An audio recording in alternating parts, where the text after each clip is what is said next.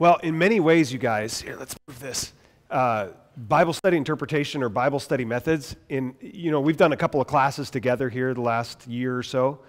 This probably is the most important. Because more often than not, what I get from people, and those of you at church can attest to this, that many people are really, I don't want to say scared of the Bible, but the Bible is intimidating. And the Bible's intimidating because it's big, right? There's 66 books spanning how many dozens of authors, spanning thousands of years. And there's passages in there that look like they're bizarre, maybe violent, aggressive, and offensive maybe to our modern sensibilities. And so when we approach Scripture, we come with a little bit of a, oh gosh, where do you begin? What do you do? How do you interpret this thing? And more often than not, do you know what people do? They don't. And so they just leave the Bible on the shelf. It looks really beautiful. We maybe carry it around with us and take it to church, but the spine is perfectly intact because it's a little bit intimidating, especially because you think, oh gosh, well I go to church and maybe the lady or the gentleman who's up preaching and teaching on Sunday, they seem to know the book so well.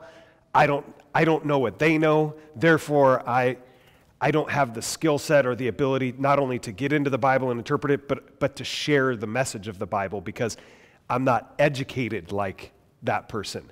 Which, by the way, do you know what that is? It's just another form of what we would call works righteousness, which would be the opposite of the gospel, right? The gospel message is that the righteousness of Jesus comes down to us and saves us. We do not ascend to heaven by our qualifications, by the letters after our first name, whether you have a doctorate or whether you have a PhD or whether you have a master's, whether you're an REV, a Rev, or whatever. Intellectual works righteousness is that I don't have the knowledge, therefore I'm not close to God, whereas look at this guy up there on Sundays or here on Tuesdays, he's closer to God because he knows. That's not Christianity. But most people do think that. Because I hear, if I had a nickel, we've spent the war years together, Nancy and Russ, how many times if you had a nickel every time you heard that? And many times I hear it even from my wife, right? I just don't have I don't know what the sensibility or the education or the prowess to interpret the Bible because it's very complicated, and so you leave it to a few intellectual, academics. It's the worst thing you could possibly believe because, just really quick, in the 16th century when Martin Luther, one of the things he did after he was condemned as a heretic, basically for standing up for the gospel, is that he was exiled into a castle because the prince that was protecting him, Prince Frederick, had to hide him because he had a death sentence on his head. And so an imperial ban. And so what Luther did in that interim, which was a little bit over a year, is that he translated the New Testament from Greek, which is the original language of the New Testament, Greek. He translated it into German. And it's the first time that people, plus this coincided with the advent of the printing press, so people now, bang, had the Bible in their hands for the first time, and they could read it in their tongue. They could read it in their language and begin to digest and begin to understand that. That was new. Because think, for the first 1,600 years of Christianity, in essence, after the Bible was translated into Latin, from Hebrew and Aramaic and Greek into Latin, which is called the Vulgate translation, done by a wonderful, very strange church father named St. Jerome. If you didn't know Latin, you're not going to know anything about the Bible. And so what do? You have to rely on your experts. You have to rely on your priests and your professors, and they have to give you the Bible and explain it to you. Luther's goal was to make sure every Christian had the Word of God. And here's one of his famous quotes. He says, one average, ordinary, normal, pew-sitting Christian with his or her Bible is way more powerful and trustworthy than 1,000 popes and 1,000 church councils and 1,000 church assemblies without it. So this is what he postulated. There's a priesthood of all believers, that all Christians are called to be pastors, priests, that is, interpreters and proclaimers of the word. But if you can't get into this and interpret it, makes it very difficult to proclaim it. In some sense, it makes it a little bit more difficult, especially in our skeptical modern age where people come and they ask questions about the Bible and where did it come from and what do you say, what does this passage mean? And you, as a lover of Jesus, which I trust you all are, as a lover of Jesus, and someone comes to you with a question and your response is, I don't know. It doesn't look like God's word or God's ways or knowing God seems very important to you. And to someone who's exploring whether or not they want to come to faith in Christianity, and you're a lover of God, and it doesn't look like you really care to know God more, it doesn't look like you love God the way you say you love God. And so it's a very unattractive witness. It's not winsome, right? It doesn't mean you have to know the iambic pentameter of every, of Psalms and the inclusios and all this stuff. But it does mean we should have a basic, not rudimentary, but a basic skill set with which we could take and understand and interpret every passage in Scripture. By the time we're done in the next 7 weeks, you will have that skill set. You'll be able to do that. This is why this is probably the most important class you've probably ever sat in. Because we're not dealing with a textbook. You're not dealing with just a book of poems or wonderful narrative or a history book, which is a lot of people. When I was at PLU, my professor, he said, we're going to study the Bible not as God's word, but as a good genre of history, which it is. There is history in the Bible. I'm not saying that. But over and above all that, we hold this as the true word of God, right? That comes from God, that comes from God's mouth, so to speak. So we're going to talk about that. We're going to talk about what it means to be the Bible's divinely inspired. Any questions before we dive in? So I want to dispel everyone's fears usually because, and the reason I said I hear it a lot, we're going to dispel that right away. And by the time we're done, you are going to be fit to be a proclaimer, so much so that if your preacher, your pastor comes to you on Sunday and says, I'd love for you to stand up and give the message on Luke 7, 15 to 20 minutes, you should be able to say, aye, sir, easy does it. I'll be able to do it. Now, you may have the whole fear of public speaking, but that's a whole nother different thing. I was listening to Jerry Seinfeld. He said the number one fear people have in life is public speaking. That's one survey said that's the number one fear people have. Number two is death, which he says that means if you're at a funeral, you'd rather be in the casket than in the pulpit. Briefly now, and we'll get into translations really quickly. Where did our Bible come from? That's a common one that I get. How many of you have received that question before? Where did we get our Bible from? And sort of the cultural misnomer is that, it was a bunch of guys who wanted to consolidate power, and they chose some writings and excluded others so that they could establish their power base and be in control, and that's sort of the history of how the Bible became the Bible. That's not true historically. It's truly specious historical work to say that. So where did the Bible come from? Yes, is it true that the New Testament canon, when we mean by canon, it comes from the Greek word kanon, which means rule or standard. So that's what we call the Bible, the canon. So what does it mean? The Bible is the rule and standard for every Christian's belief, how they live, how they think, for ethics, for morals, for everything. The Bible, another word for the Bible is the canon. It's the rule and the standard, the sole norm. We say, one of the definitions of Scripture. It's the sole norm. What does sole mean? It's the only one. The sole norm in matters of faith and life. It comes before your experience. It comes before your feelings. It comes before what the culture says. It comes before any understanding you have of anything else. Scripture is your sole norm in matters of faith and life. It comes before everything. That's what it means by canon. So the Old Testament canon, which we know as the Old Testament, which some people, they don't want to call it the Old Testament. They'll say the Hebrew Bible or the First Testament, to which my professor Gerhard Ferde of blessed memory said, why is it wrong to call the Old Testament the Old Testament? He says, is there something wrong with being old? Huh? He goes, maybe we should call it the Senior Testament. The Old Testament canon, you guys, was established firmly, Old Testament in AD 91. It's called the Council of Jamnia. AD 91. That's where you have your 39 books of the Old Testament, which is what you have in your Bible right now. The canon of the New Testament was closed 325 at the Council of Nicaea. Now, when you look at those numbers, you'll say, that's about 300 years after Jesus. That's a long time. So, what's the reasoning for that? The reasoning for it is because up until 325, Christianity was illegal and so never had like an official like proclamation or meeting which says these books and none other. Because although the church was organized, it wasn't centrally organized, and so there were pockets of Christians all over the Mediterranean world from 30 AD to 325 AD. Rodney Stark, great book, wrote the book The Rise of Christianity, predicted it. On the day of Pentecost, there were 10,000 Christians, maybe less. He says by the year 250, there were 34 million. We've never seen a movement like that ever before. Not the explosion of Apple or Microsoft or some great political movement that takes off. We have never seen a movement like that of conversion, of disciples making disciples that make disciples that make disciples that make disciples. This is why it's important for us to study those first couple of centuries of Christianity, because we've never seen anything like it.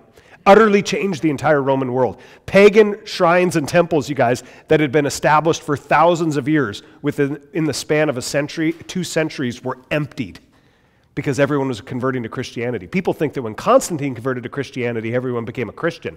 The truth of the history is the fact that everyone was already converted to Christianity, and Constantine wanted to back the winning horse. So Christianity was exploding throughout the Roman world. And it was all strata. Stark says it's from all strata of people. From people who were lower class, people that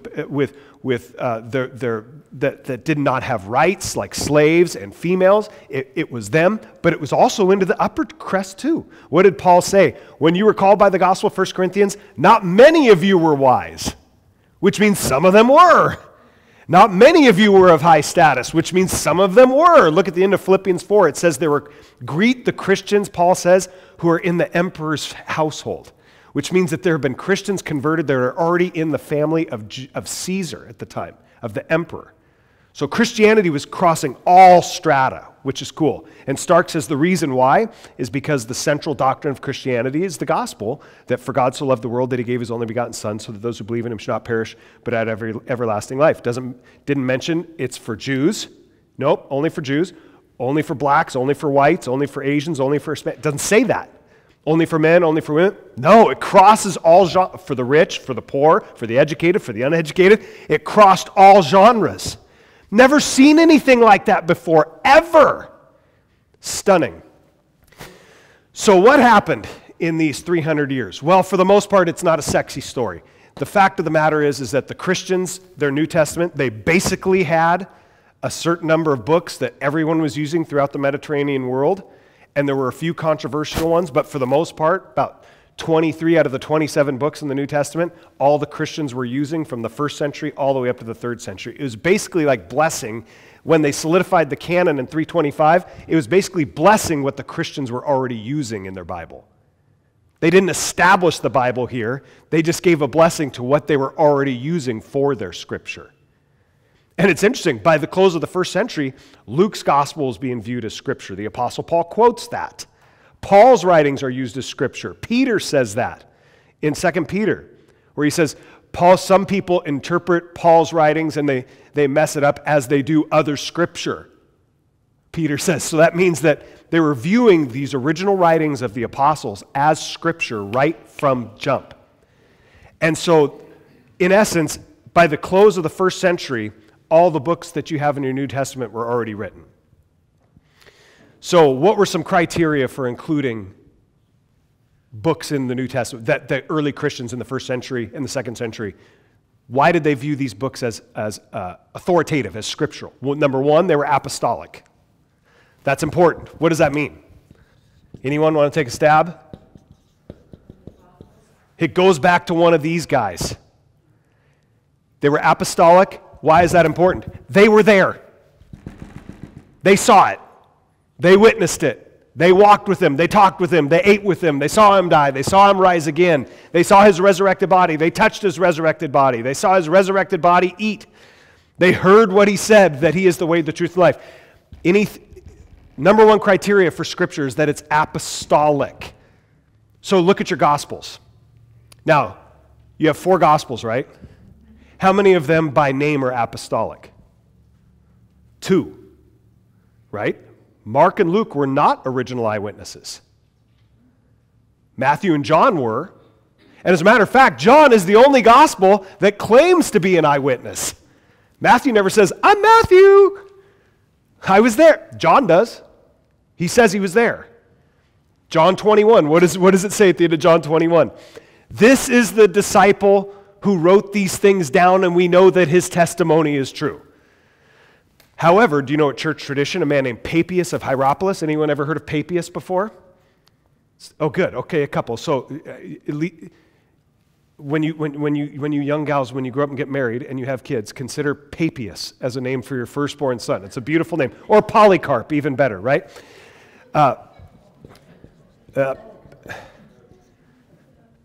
Polycarp was roughly contemporaneous with this guy, Papias. He wrote right around the year, they think like 105, maybe 110, and he had experiences or was privy to talking to some of the original eyewitnesses and most of the apprentices of the eyewitnesses. Who would be an apprentice of an eyewitness? Well, he's in Scripture, but like Timothy. And do you know what Papias said about the Gospel of Mark? Mark was Peter's interpreter, he says, at the turn right around this time. That means that all of Mark's gospel was taken from the preaching of Peter. So, in essence, you could call it the Gospel of Peter. And not only Papias says this, Irenaeus says this, which makes the Gospel of Mark quite what? Quite apostolic.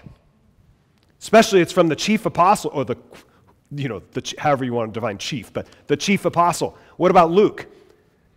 What does Irenaeus tell us about Luke? St. Irenaeus, who's about 180 AD, says that Luke was a traveling companion of Paul, which makes the Gospel of Luke now quite apostolic. And what does Luke say in the very first chapter of his Gospel? I went around what? And I received from who?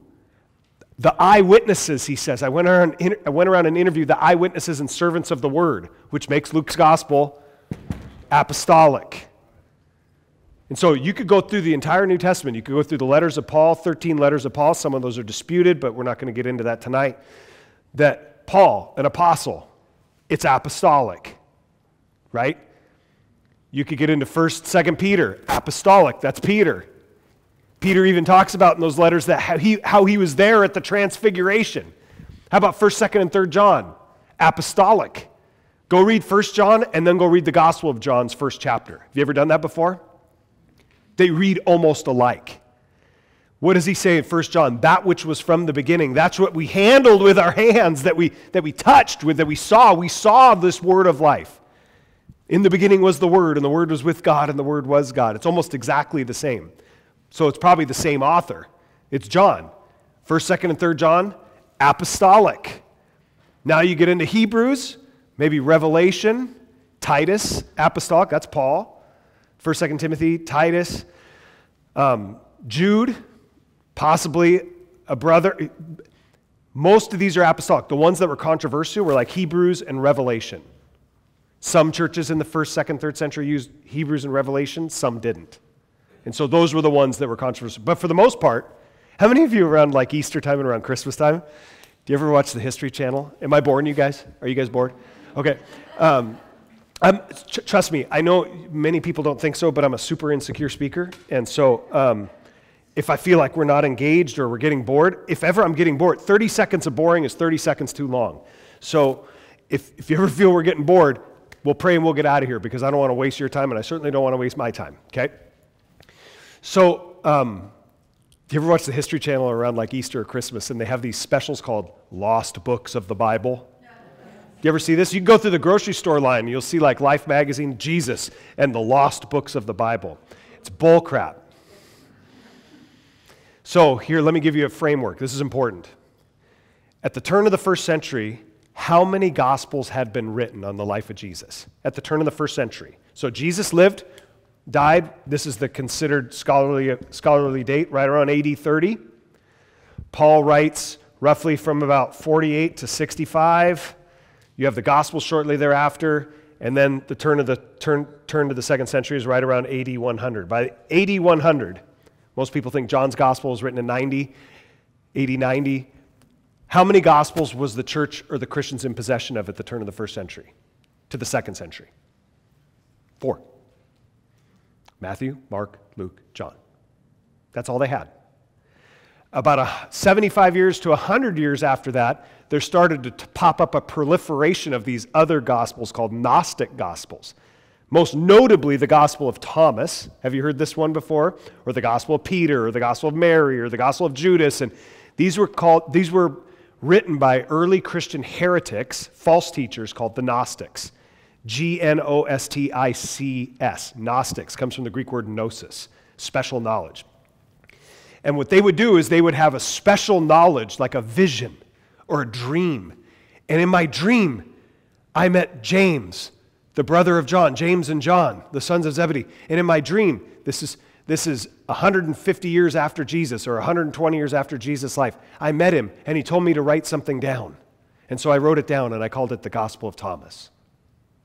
That's where that stuff comes from. Doesn't come from eyewitness accounts. So what would those Gospels lack? That. And so don't let these stupid channels scare you into thinking there were other Gospels, and then in 325, there was a group of powerful men that went, we're going to exclude this because we're anti-this, we're anti-that, and we're going to establish our hierarchy. It's bullcrap. It's all garbage. It's terrible history, and people believe it because they read Dan Brown's book, The Da Vinci Code, which there's a chapter in that which directly talks about everything that I'm talking about right now and purports that this was a big conspiracy where they established the Bible in 325 to establish power. It's garbage. All garbage. And I'm not shocked, but I'm surprised that, these magazines that want to talk about, or these shows on the History Channel talk about lost books of the Bible, you get none of that. Why? Because there's nothing entertaining about, well, yeah, I guess the Bible that we have was the Bible that comes from the original eyewitnesses and the apostles, and you're kind of stuck with that one.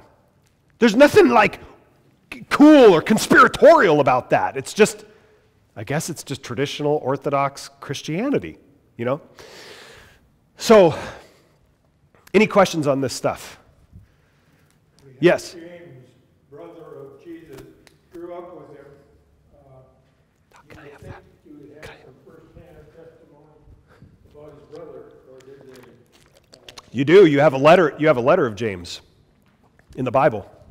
So the book of James, which is Jesus' little brother. But don't be surprised that not everyone was. See, this is where you got to put first century goggles on here. Don't be surprised that not everyone was writing all the time back then. Literacy in Israel was 6%. Catherine Hetzer's done a wonderful study on literacy in Israel in the first century. Literacy was around 6%. So that means 94% of the population could not read, could not write. So what could they do? How do you learn? Here, my educators in here. Your students can't read, your students can't write. They have some rudimentary skills. Maybe they could write their name or something like that. But for the most part, can't read, can't write. Educators, how do you teach them? Correct. Yes. Because you can't teach them how to read and write because most of the educators didn't know how to read or write. And so you teach them orally. And you teach them through memorization. Pictures. That's why you have those beautiful pictures in Italy and all the churches. And that's why you have Jesus talking like this. I am the vine, you are the branches. And where does he teach that? In a garden with vines and branches? Where does he teach, I am the bread of life? He who believes me will never go hungry again. After he feeds them, after he feeds the 5,000 with bread, 5 loaves and 2 fish. So do you see the imagery? And also, most scholars think that Jesus tailored his teaching so as to be memorizable. Like the chief New Testament scholar, one of the biggest New Testament scholars in the world today, Richard Bauckham, And this is the scholarly consensus, that Jesus Christ taught intentionally so that his teaching could be memorized. So give me an example. It's really easy. Render unto Caesar the things that are Caesar. Easy, right? Easy to memorize. Easy to memorize. Do unto others as you would have done unto you. Blessed are the poor in spirit, for theirs is the kingdom of God. Do you see it's memorizable, that stuff? Huh? Right, and he did that on purpose. And so what the early Christians did, and you've heard me talk about 1 Corinthians 15, 3-7, which is the earliest piece of New Testament literature that we have, because 1 Corinthians 15, verses 3-7, written by the Apostle Paul, written probably in the year 55, predates the Apostle Paul and goes back to within probably 6 months to a year of the resurrection event itself. Remember what Paul said in 1 Corinthians 15, 3-7? For I handed unto you, he says to you Corinthians, what I received as of first importance, that Christ died for our sins according to the Scriptures, that he was buried, that he was raised from the dead on the third day, that he appeared to Cephas, then he appeared to the 12, then he appeared to more than 500 brothers and sisters at one time, though most of whom are still alive, though some have fallen asleep. Then he appeared to James, then he appeared to all the apostles, and then last of all, Paul says he appeared to me as to one untimely born. That rhythm in the first, don't forget this, 1 Corinthians 15, 3-7. I could talk about this that every day, 1 Corinthians 15, because the reading in the Greek goes da-da-da-da, da-da-da-da, da-da-da-da. It would read in the Greek, if you knew Greek, it would read like this. Da-da-da-da-da-da-da-da-da-da-da-da, A, B, C, D, E, F, G, H, I, J. It's meant to be memorized. It's rabbinic transmission. We know that. Whenever you read any literature, when rabbis would transmit to their students, it has that Greek word hoti, that he appeared, then he appeared, that he appeared, that Greek word. There's rhythm to it. And so most scholars date that early primitive Christian belief statement about the resurrection. James D.G. Dunn, who's no evangelical, he just passed away in 2019, of Durham University. Dunn says, 1 Corinthians 15, 3-7, if Paul wrote it in 55 AD, he says that creed began to be formulated and put into practice the week after the first Easter Sunday. It's the earliest confession of faith of our brothers, of our ancient brothers and sisters in the faith that were the original eyewitnesses. It's the first one. And by the way, those creeds, you've heard me say this, they're all over the New Testament. There's about a dozen of them that are included in the New Testament. And you know what scholars are starting to do? In your Bible, you could look this up later, don't do it now. Here's another one, Philippians 2, 5-11. You could open up your Bible to Philippians 2, and you know what scholars are starting to do? To indent them, right? So it's not a part of like Paul's original paragraph. They'll indent it to show you that Paul's quoting here. This isn't Paul's words. He's quoting a creed that predates Paul. If you look at your Bible, you'll see it, Philippians 2, 5-11, that Christ being in the form of God did not consider equality with God as something to be grasped. Let's see if my ESV does it here. I'll be quick. Hold on, don't go anywhere.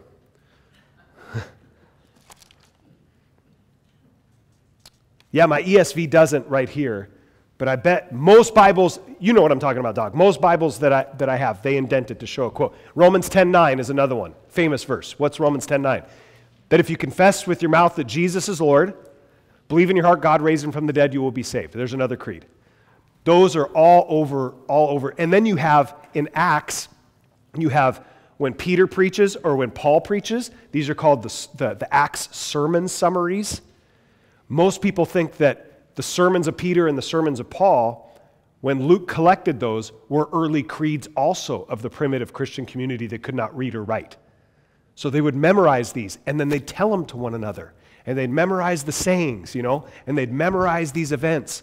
Memorization was far more important back then. People say, how could you memorize every word that Jesus said? I mean, memorization was far more important back then than it is now. This is one of the reasons we're biblically lazy, is because you don't need to memorize anymore, because you could just say, Google, talk to Google. Where does it say if you believe with your mouth, confess with your mouth that Jesus is Lord, believe in your heart God raised him, you will be saved? Oh, Romans 10:9. You don't. I wish we were more illiterate. That we would be forced back into the basics, because that illiteracy forced them back into the basics, made them more informed, made them more winsome, made their testimony more powerful, and made the spread of Christianity all the more multiplicative, because they were memorizing. And by the way, And when you're sharing the gospel with someone and it comes from here rather than, hold on a second.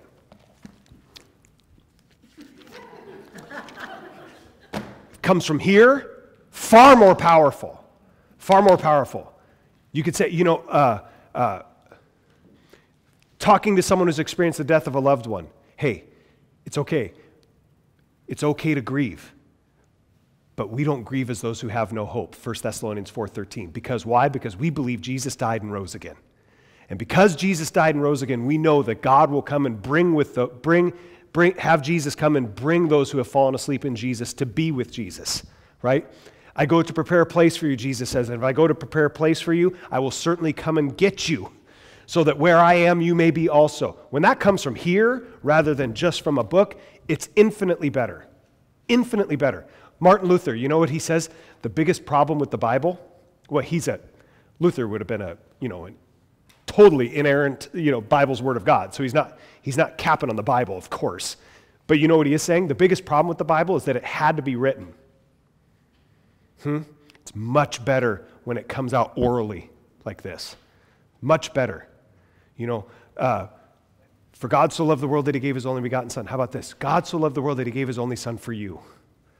And if you trust in him and you believe in him, you who walk through the valley of the shadow of death, you have eternal life with Jesus. So get your doggone chin up, because the victory is Jesus Christ. That sounds better, isn't it, than just reading a verse? Right? Because the Bible demands to be proclaimed. So to interpret and to proclaim. So we're getting there. Where did we get let's go to the New Testament. So how did we get these writings to put our Bible together? Here's something cool. So I'm going to share some stats with you. This is really cool. Super cool. I expect oohs and ahs. So ancient manuscripts. Archaeologically, we've been discovering ancient manuscripts from the Greco-Roman world for decades, right? Centuries. Do you know where we're getting most of the ancient manuscripts from? Britain. Do you want to know why? Because guess who owned Egypt? The main Christian library back then? There were two big intellectual centers of Christianity in the first 3 centuries. One was in Antioch, which is in Syria. It was called the Antiochian School. And then there was a school in Alexandria, which is in Egypt. That's probably where the autographs went, the original copies of the original New Testament. And when, unfortunately, all those got burned and ransacked in the Muslim conquest of those areas, and they just burned all the Christian scripture they could find. And so we lost a lot of the stuff that was in the Alexandrian school. But the British, where did they colonize? Egypt. And then when they took everything back to Britain, they took all these manuscripts with them. So all these ancient manuscripts from the Middle East are like in the Rylands Library in London. Isn't that weird? And so they're rediscovering it. There's actually a group of scholars, Daniel Wallace of Dallas Theological Seminary is one of them.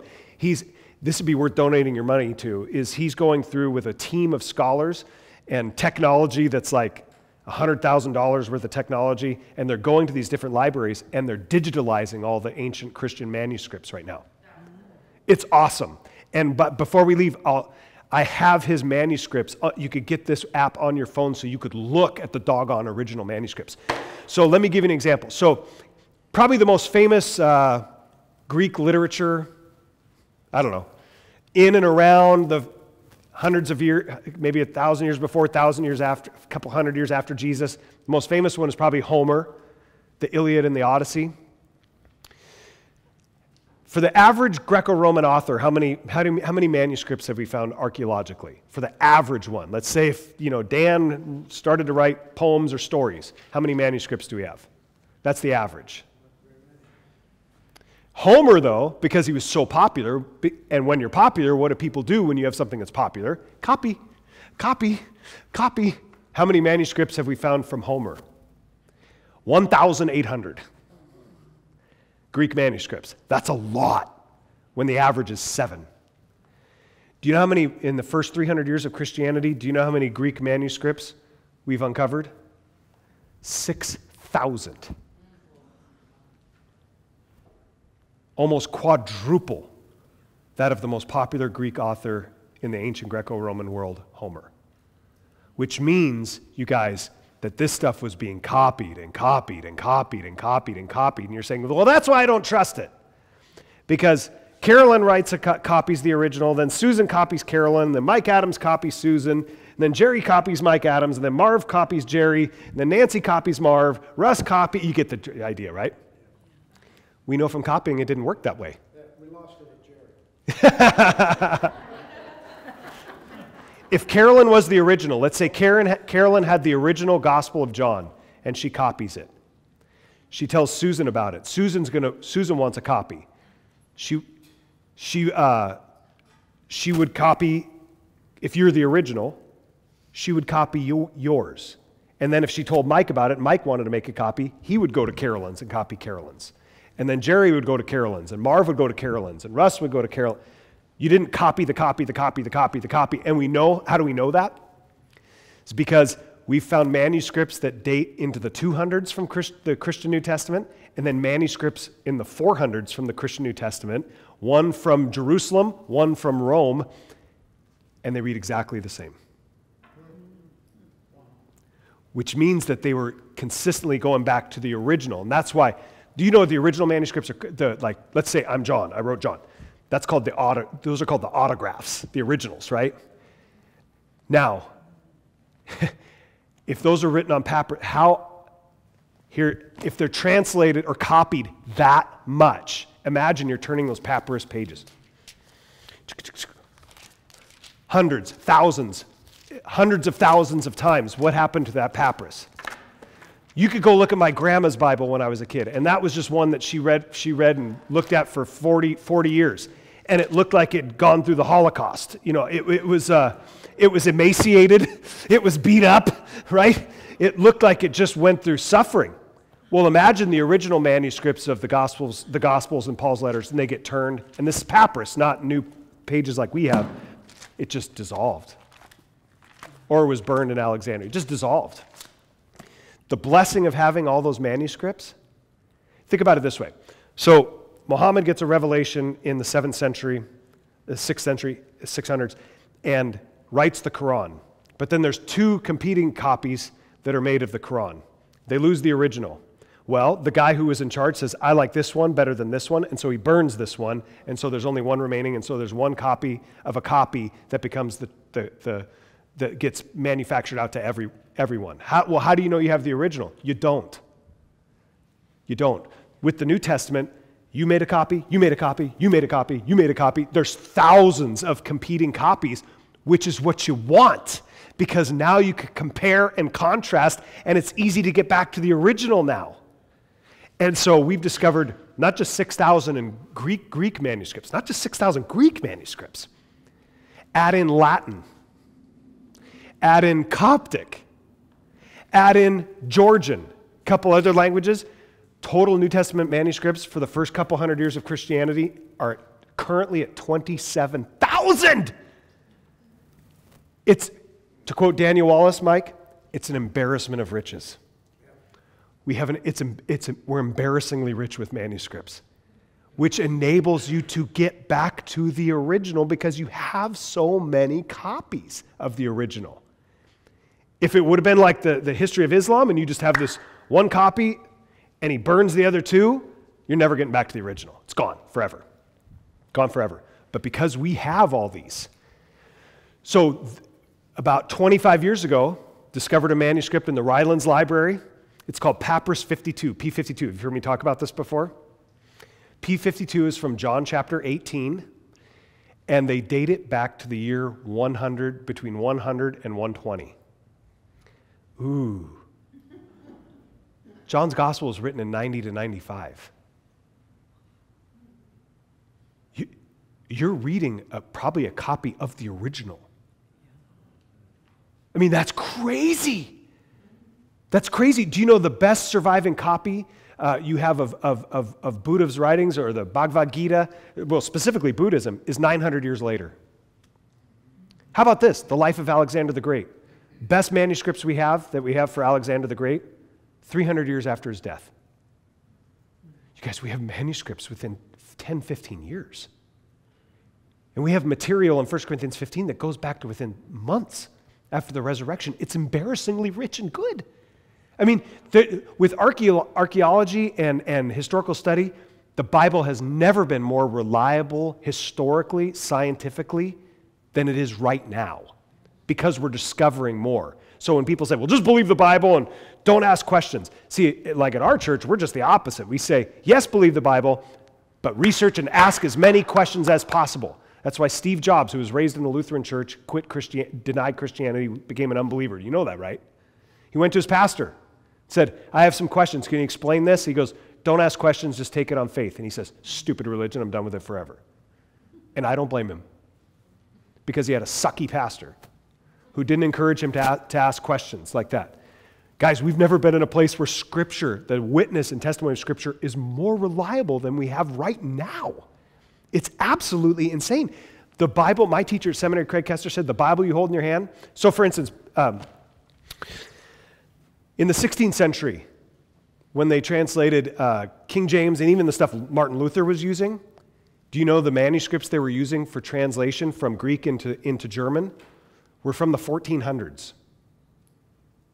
Just FYI, that's a long ways away from Jesus, AD 30. But because of science and archaeology, we're now discovering manuscripts from like 110, the 200s.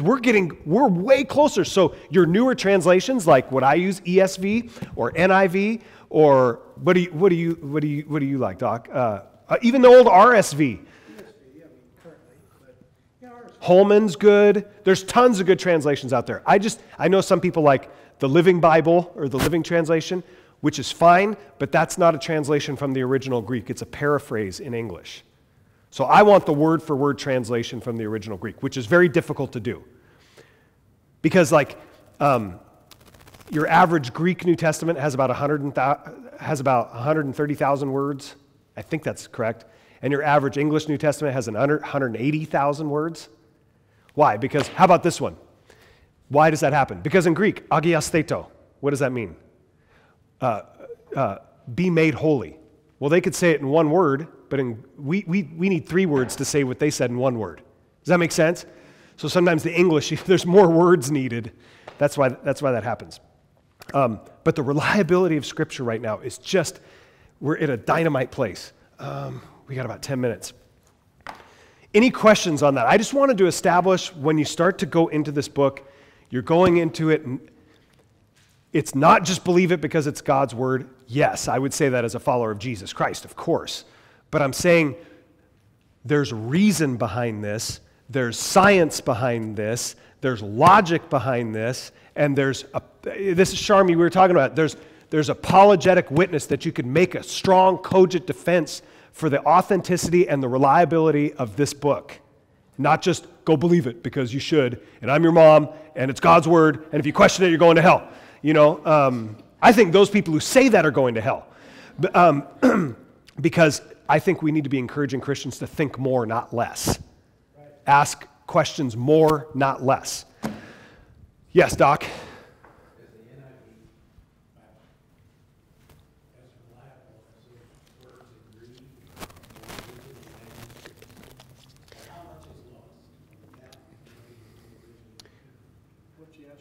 NIV.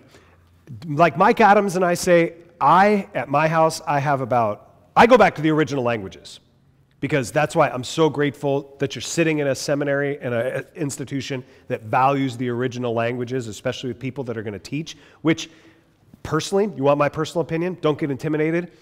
I think every Christian that sits in a pew and worships God, claims Jesus as Savior, should have some rudimentary understanding of Greek and Hebrew.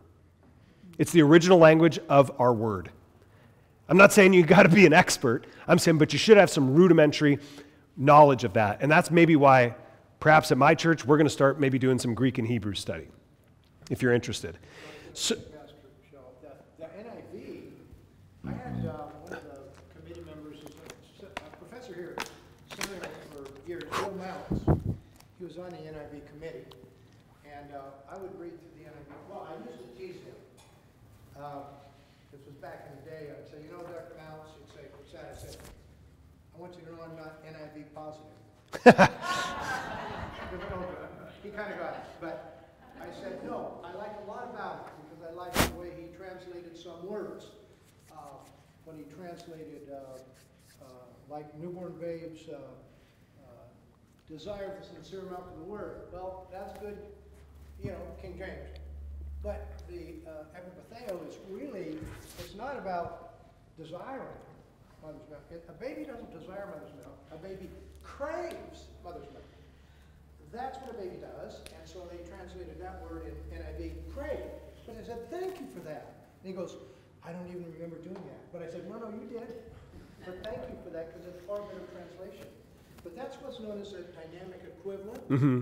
It's not a word for word. Paraphrase like the Living Bible. The problem with the Living Bible is it gets a little too loosey-goosey, where the NIV is a pretty good translation. All the international students, interestingly enough, want to read the NIV. International students from Korea, because it sounds the most like English. And so they're using a dynamic equivalent, not as much word for word, but what is the intent of the passage? They're trying to create understanding. I had another professor, Dr. Wayne House. He's a word-to-word guy. And you kind of need them both. You need them both. And they would get more than a few arguments. So that's why Doc and I will have, in my house, I'll have an ESV, word for word. Yeah. I'll have an NIV, dynamic equivalency. Yeah, exactly. I'll have New King James. I mean, there's all sorts of faithful translations, but it's good to have a bunch of translations if you don't know the original language. That's what I would say. Have a bunch of them. There's even like Bibles, parallel Bibles, where you could have a passage and it'll have the NIV translation, ESV translation. You could have all those next to each other, and you could look at. Let me give you an example where NIV, one part where I don't, because I have an NIV, and it's what I use on Sunday. But get this, okay. So Jesus, we love Jesus, and Jesus is sweeter than honey, which he is, and he would never say anything coarse or disrespectful to his mom. So, in John chapter 2, his first miracle. What happens at the wedding? They're at a wedding, and it's one of the worst things that could happen. You guys who are planners, you Marthas, who like to have everything perfect, and I run into you Marthas, especially when I have to do weddings, and you're a pain in the neck because, you know, every chair has to be situated here, and the flowers have to be here.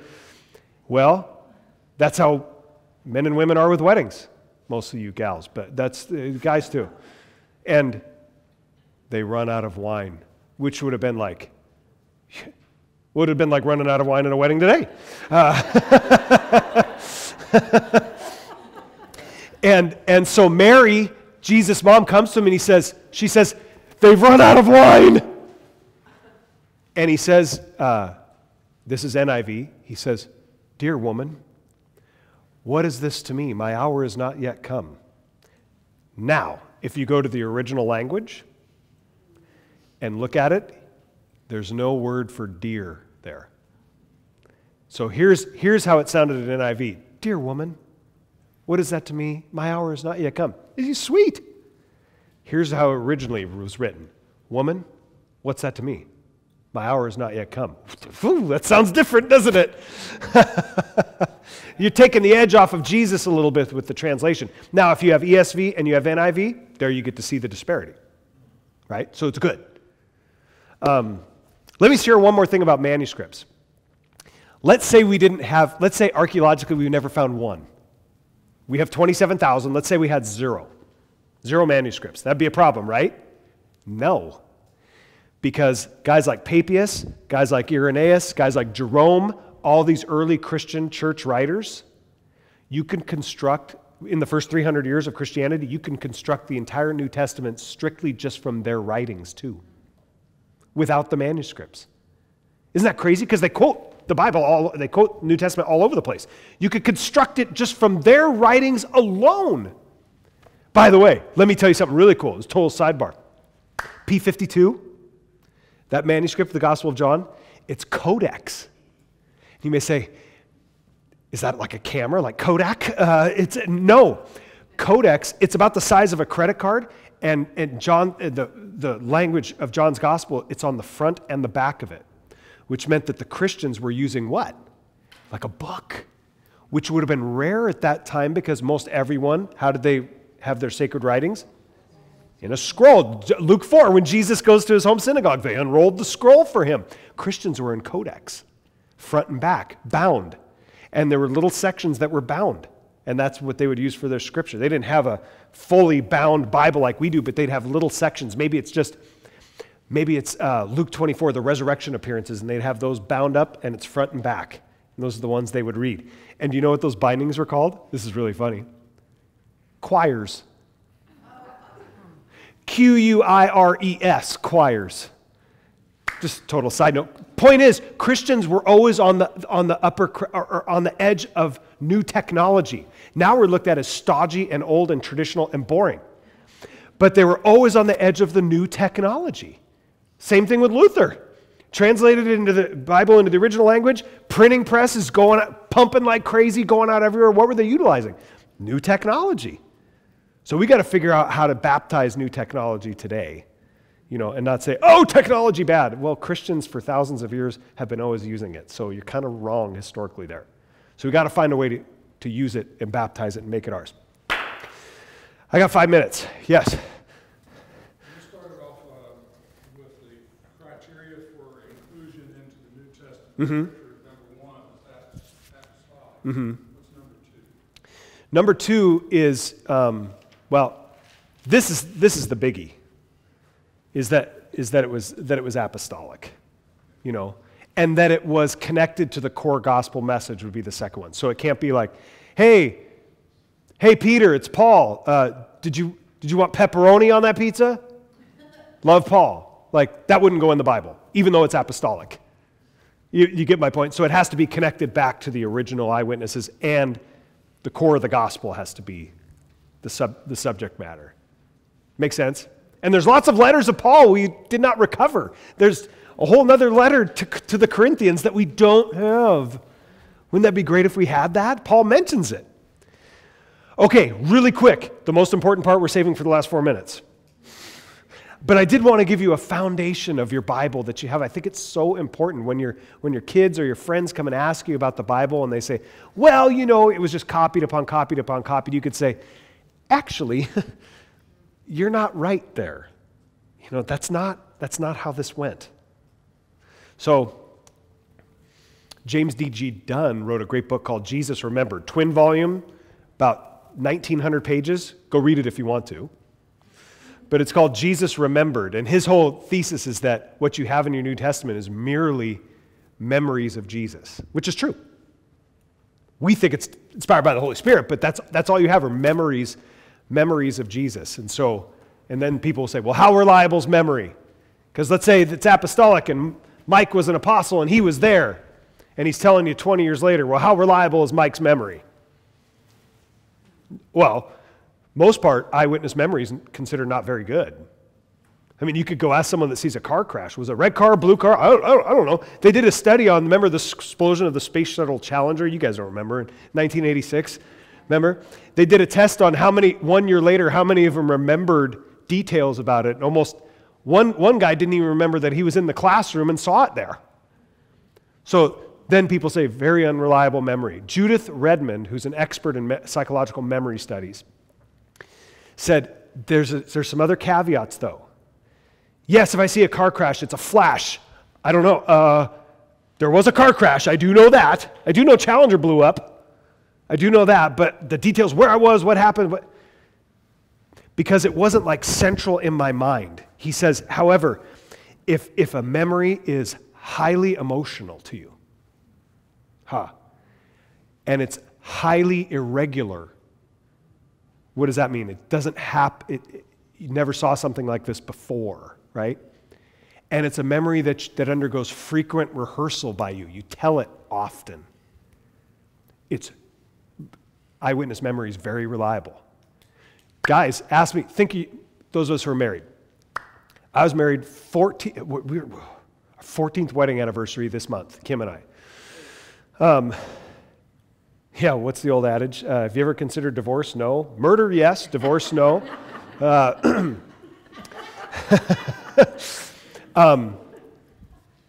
Was it a highly emotional event for me? Yes. Was it highly unusual? It doesn't happen very often? Yes. Do we think about it a lot? Yes. Do we rehearse it to each other? Yes. I can remember every doggone detail, you guys. I remember the uniform I was wearing. I remember what she was wearing. I remember her hair. I remember where we stood. I remember what was said. Like verbatim, right? Well, look at the gospel. Super important emotional event, Jesus' resurrection. Highly unusual. Yeah, never happened before. Someone rises from the dead. Rehearse it frequently, right? Yeah. Yeah, the eyewitness memory is probably pretty reliable.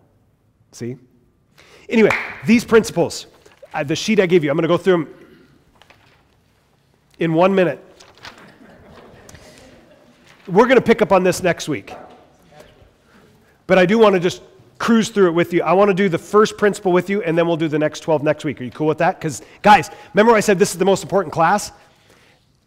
Establishing the reliability is super important. It's not half as important as this stuff. Now it's reliable. How do you read it and interpret it? The first principle, really quick, just give me a couple minutes. Jesus Christ is the center of Scripture. That's your first operating, this is called a hermeneutic. Your first biblical hermeneutic, your first interpretive principle is that Jesus Christ is the center of all Scripture. Every letter, every sentence, every verse, every book, Jesus Christ is the center of it. And do you know who said that about the Bible? Jesus Christ did. Remember what he said in Luke 24? Everything that was written about me in the law and in the prophets and the Psalms had to come true. Then he opened their minds so they could understand everything written about him in the Scriptures. Jesus said everything is about me. Furthermore, Jesus Christ in John 1 is called what? In the beginning was the Word. Yes. Where do you think you got your word from? You got your word that you're holding in your hand? From the Word. So, of course, the Word of God comes from the Word of God incarnate, who is Jesus Christ. Jesus Christ is the midpoint. And what if you had to take Jesus and narrow it down to what is the midpoint with him? What's the most important thing about Jesus' life is what? His death and his resurrection. That's the ripe fruit. That is your first operating lens with which to view everything in the Bible, through the lens of Jesus Christ's death and resurrection. That's the context for everything. I don't care if you're looking in the Exodus at Moses. This is Martin Luther now, and he's exactly right on this. I don't care if you're reading Ecclesiastes. I don't care if you're reading Judges, which we did in our church, which is just like watching like some sort of perverted Netflix series, except worse. It's unreal. Jesus Christ's death and resurrection is the lens through which you view everything. The words of Jesus Christ's death and resurrection is the lens through which you look at everything. How about this? So I had a question today. When Jesus Christ said, do unto others as you would have them do unto you, and for this you fulfill the law and the prophets. So, can we do that? Well, Jesus Christ's death and resurrection would say you couldn't. Why not? Because if he had to die and rise again for us, while we were dead in our sins and trespasses, Paul says, Jesus Christ died for, Romans says that. While we were helpless, Paul says. When we were dead, Ephesians 2 says, Christ died to save us. If we could do it, then what is he doing on the cross? That's the principle. If we were able to fulfill the law, what is Jesus Christ doing on the cross?